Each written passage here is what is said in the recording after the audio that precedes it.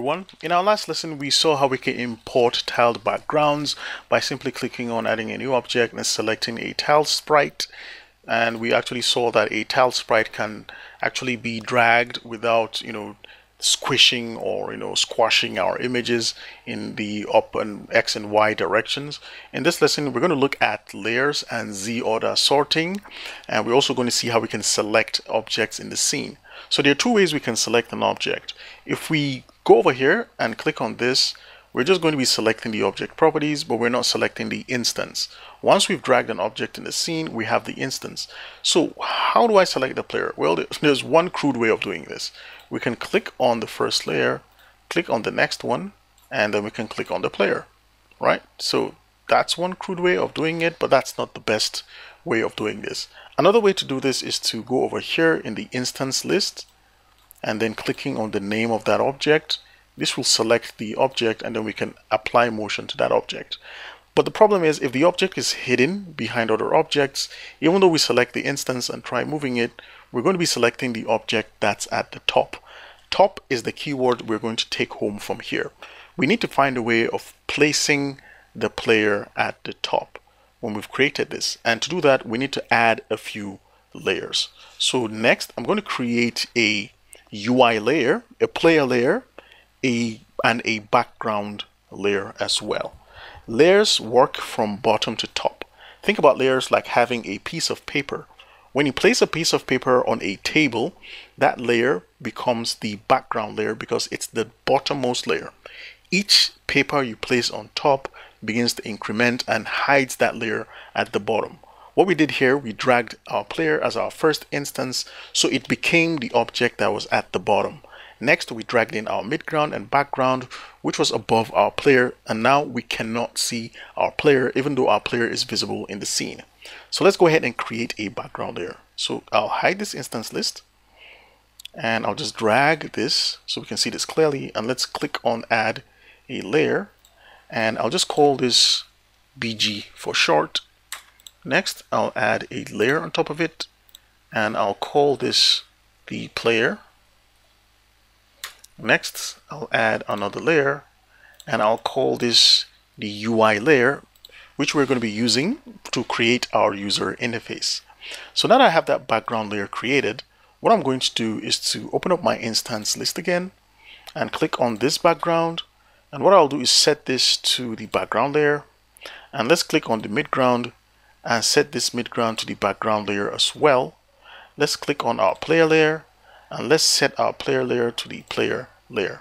Now what happens is we can actually see our player in our scene, and when we click on our player, we can drag and select our player and move our player around. So this means our player is stacked on top, our background layer is at the bottom.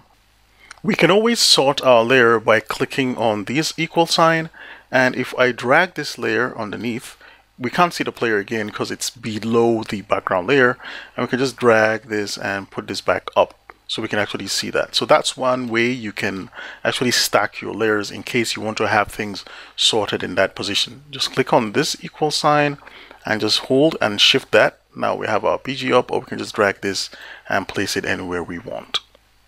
Now here's another thing. There's something called the Z order, and the Z order on a layer is going to specify which of your items on that same layer are stacked in front of each other.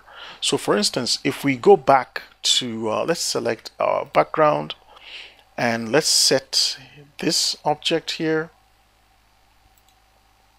Let's set our midground and let's set this Z order to 0. And let's set our midground and give it a Z order of 1. So what happens is 0 is going to be at the bottom of the background layer, and 1, our midground, is going to be on top of that background layer. To mess this up, let's go ahead and see what happens. So I have the background here on Z order 0, which means it's at the bottom. Let's set the background Z order to 2. Now this puts it in front of our layers like so.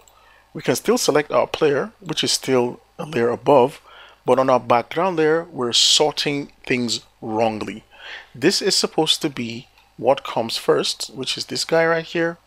This is going to be our object at the 0 layer. Basically, this is going to be our piece of paper that we dropped on the table, and next we want to drop this in front of it, but we've not set that Z order properly.